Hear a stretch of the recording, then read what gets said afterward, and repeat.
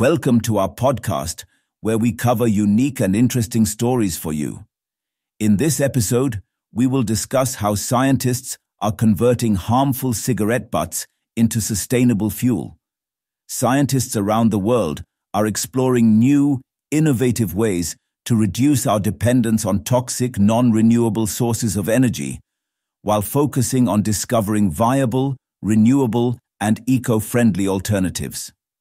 One such clean source of fuel is biodiesel, which is made from biological elements such as edible and non-edible oils, animal fats, and waste restaurant grease.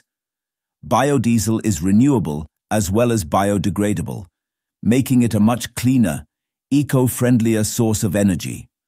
However, the high cost of biodiesel remains the biggest hurdle in the way to its wider acceptance. The solution to this problem has now been found: cigarette butts.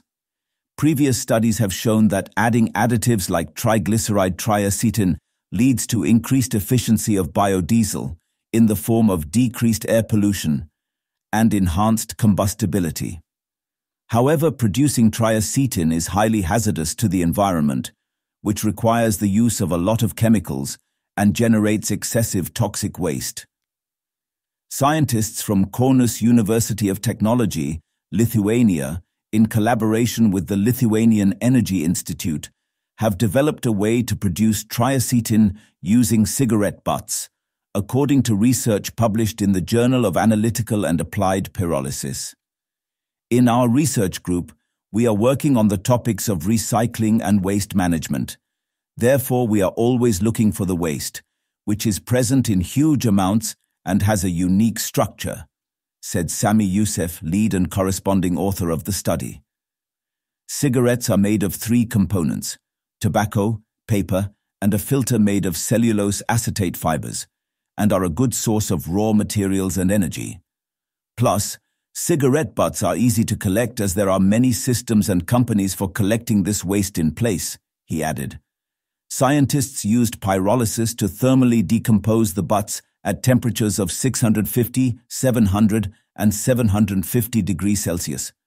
After conducting several experiments, the experts realized that the maximum amount of triacetin compound, 43%, was extracted at 750 degrees Celsius.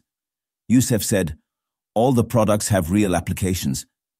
Char, which in our case is porous and very rich in calcium, can be used for fertilizers or wastewater treatment as an absorbent and energy storage. Gas can be used for energy purposes.